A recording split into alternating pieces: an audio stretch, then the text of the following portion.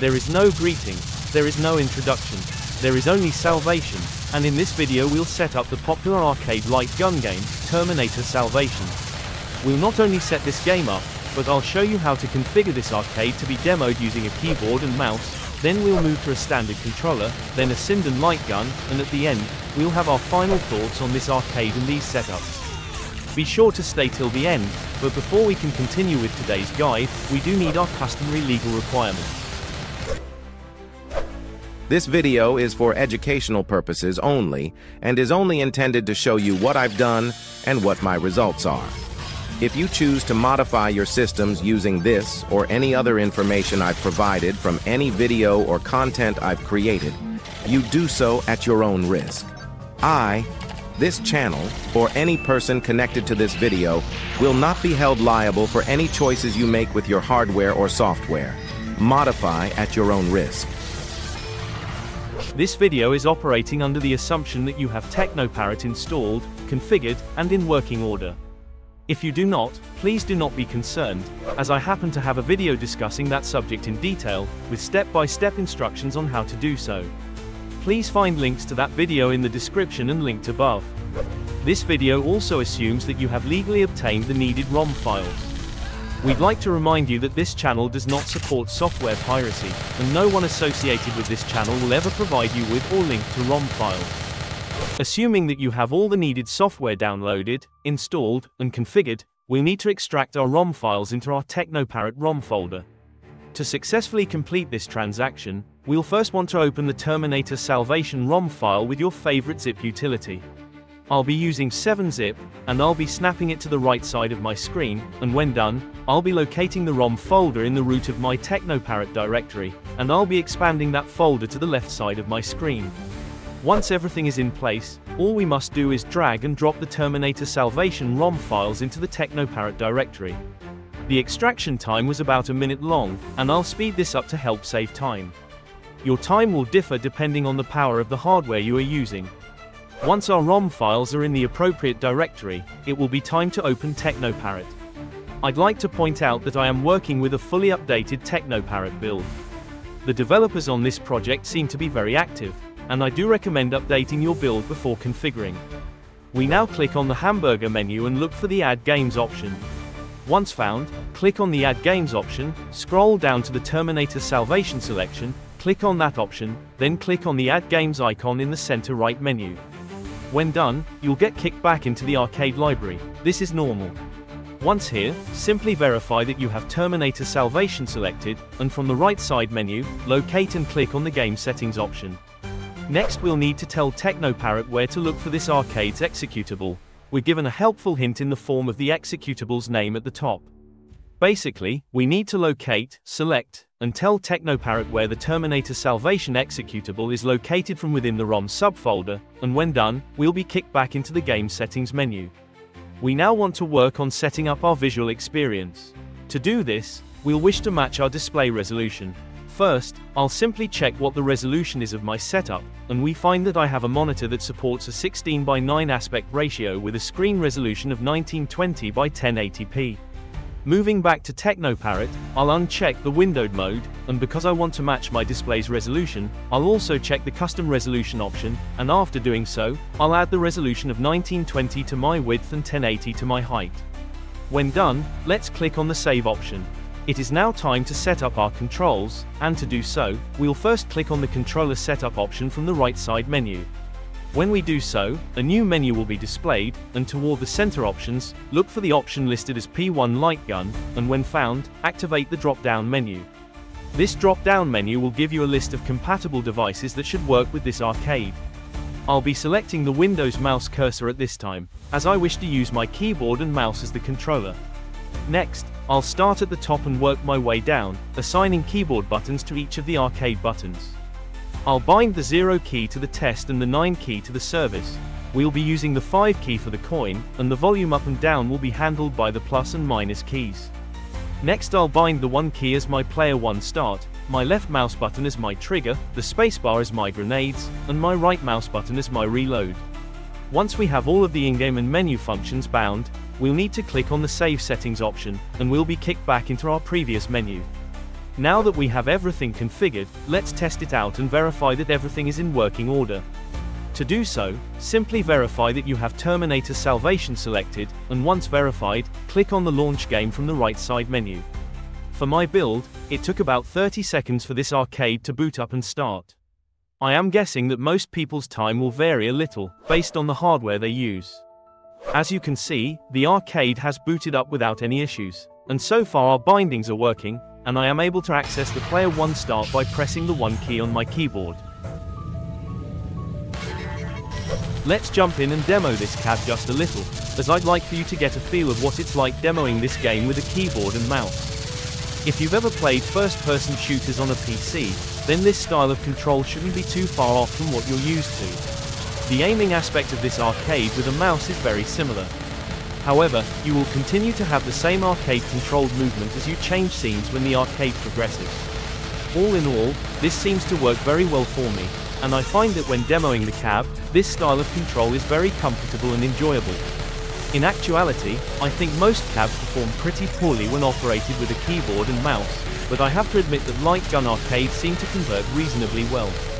Let's exit our demo and set up a gamepad. To do so, we'll wish to change the input API, and this setting will be found in the game setting options directly under the game executable option. When selecting the input API option, you should get a drop-down menu, and for my controller, I'll be selecting the direct input option. If you ever have an issue configuring a controller, check these settings. Different controllers have different needs, and you can always revert back if you need to. After saving, we'll be kicked back out to the previous menu. Here we'll want to again select controller setup, and once in the controller menu, we'll find that all of our settings from the previous input API are gone and a blank binding canvas is waiting for us to provide bindings. For this controller setup, I'll continue to use the 0 and 9 keys on my keyboard for the test and service buttons. I'll set the coin button to the corresponding button on my gamepad, and I'll again set the volume keys to the plus and minus keys on my keyboard. I'll now program the start button to its corresponding gamepad location, then the trigger to my gamepad B button, the grenades to the Y button, and the reload to the A button. The last item we need to bind is controlling our aim. To do this, we'll bind the player 1 X and Y axis to the X and Y axis on the left stick of our gamepad. These binds will let us manage the arcade service menu with the keyboard, but let us control and use the in-game actions via the gamepad. Now that we have the gamepad configured, let's save some time and jump into a demo. I'd like to start by saying this is not my native gaming setup. I guess I'm saying I'm not great with console controllers. However, if that style of control is what you prefer, this should work for you very well. The controls are very responsive, and because you get to make the bindings up as you go, you're able to configure your controller in a number of ways, making for a very enjoyable experience. Let us now move to light gun controllers, and for this video I'd like to demo and review how I'm testing the Sinden Light-Gun controller. I believe that most people enjoy demoing a cab with controls that match the cab they are working with versus retrofitting a keyboard, mouse or gamepad to demo a game. Sinden offers a nice option for this. I do feel it's important to say that Sinden is not a sponsor of this video, and at the time of making this video, I am not affiliated with Sinden in any way.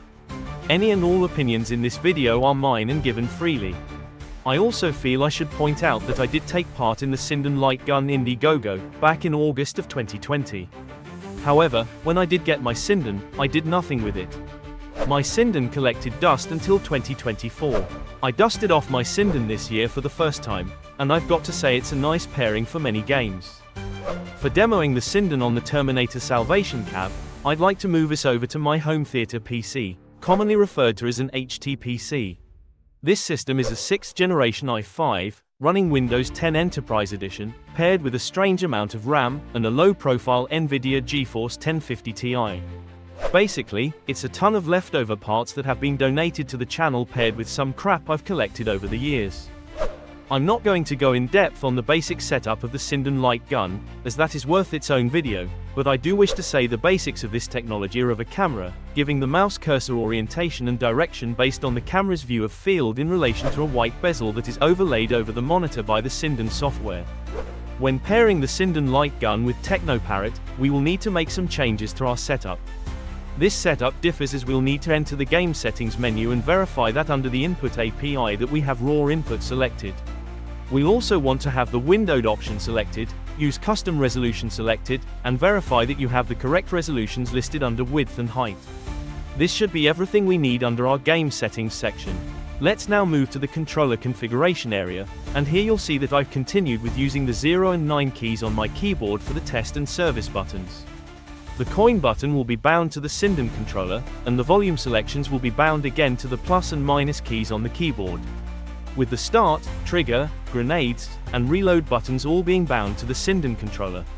You'll also need to make sure and verify that you do have the Sinden Light-Gun selected under the Player 1 Light-Gun drop-down menu. Let's now move over to the Sinden Light-Gun software. Again, I'm not going to go into the configuring of this program or updating the firmware, as that would necessitate its own video. However, we do need to turn the white bezel that borders the screen, giving the Light-Gun's camera proper orientation. With the border turned on, we'll use the Sinden controller to start the arcade and control the arcade menu. TeknoParrot configures well with this controller. I will say that you do need to make sure that the Sinden Light-Gun and its corresponding program are started and active when TeknoParrot starts, or TeknoParrot will not see the Sinden controller. If TeknoParrot doesn't recognize your controller, make sure that it's plugged in and active, then restart TeknoParrot. This will ensure that it sees the controller and knows that it is available to be used. Now, let's jump into some gameplay and review our conclusions. As you can see, we have total control of this arcade with this Sinden Light-Gun. Between our three options of game controllers covered in this video, the Sinden is by far the best, giving us the closest to an authentic arcade experience. However, each offering does offer a playable experience. A few things to keep in mind when working with the Sinden is consistency in your environment. Let me explain. Personally, I found that this controller works best if you're more than 8 feet away from the monitor. This wasn't a big deal for me, but my smaller kids seem to move closer and closer to the monitor with each shot. If you're mindful of this, then it will not be an issue. I also saw that I needed to set the Sinden up in as close to the environment I'll be playing in as possible. Basically, if your game room has a ton of lights, configure it with the lights on. If your game room is dark, then configure it in the same way. And of course, make sure to configure the light gun at an appropriate distance too. If you configured your Sinden for 8 feet, then when demoing your arcade, make sure you're at 8 feet. Same thing if you're configured for 12 feet, be sure to be demoing the arcade at the same distance. In truth, for this video, I'm closer than I should be, but I'm limited because of filming. Not that I'm complaining, I'm just saying my experience was more enjoyable when not coupled with limitations. My aim was better too. That's all. If you've made it this far through this video, then I'd like to thank you for checking it out. I truly hope you enjoyed it and found it informative. If you did, or hell even if you didn't, please consider subscribing to the channel if you've not done so. You can also always leave this video a like or even turn those notifications on. If you have a question, please leave it in the comments, and I'll do my best to answer it. Each of these actions is small and only takes a second of your time, but those small actions help this small channel beat the YouTube algorithms. Thank you.